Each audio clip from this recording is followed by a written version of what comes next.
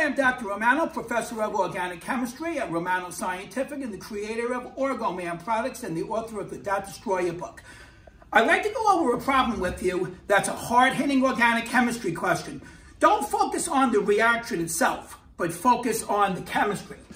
Okay, this is known as the DAT oxidation reaction, and I'm sure you've never seen it, but let's just look at what's happening.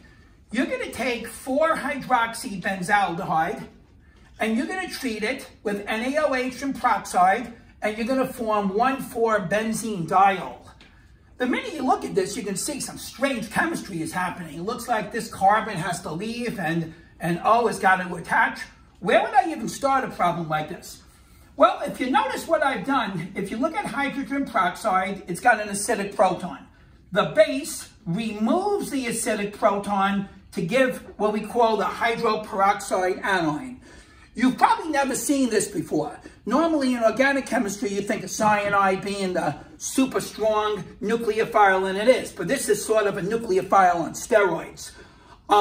It's one of the most powerful nucleophiles in all of organic chemistry. You probably won't ever come across it. In advanced organic chemistry, you sort of learn about it. It turns out that this has a very high energy orbital, which we call the HOMO orbital, highest occupied orbital. All I care about you knowing is it's a little monster. So as you can see, that nucleophile is going to attack the antibonding orbital of the carbonyl compound. Now, focus on how the arrows are moving. That's what I want you to focus on. So when that moves to here, we now have this intermediate. Now, normally, you've probably only seen carbocations shift. When we get to that, we'll see all these different shifts. But this is unusual because we're going to see a shift, but it's not in a carbocation environment, which is acidic. So as you can see, here's the $1 million move. Now, I put this O in red so you can keep an eye on it. I'm going to make 3 movements. This is going to move down, this is going to shift, and this moves out. When you did that, that gives me this compound here, and you're about home. So that was the tricky part. This is an arrow shift. We see something like that in a reaction which we're going to cover called the Baeyer-Villiger reaction. Now, once you have that, as you can see, we've expelled the OH minus. That OH minus comes back, attacks the carbonyl again, and now prepare for departure. As you can see, we now leave this group here, electrons move here, and we now have the formic acid. We have the formic acid, and here we have our anion, and then the last step, we simply deprotonate the formic acid, and we get formate anion, and there's our 1,4-benzene diol. Overkill?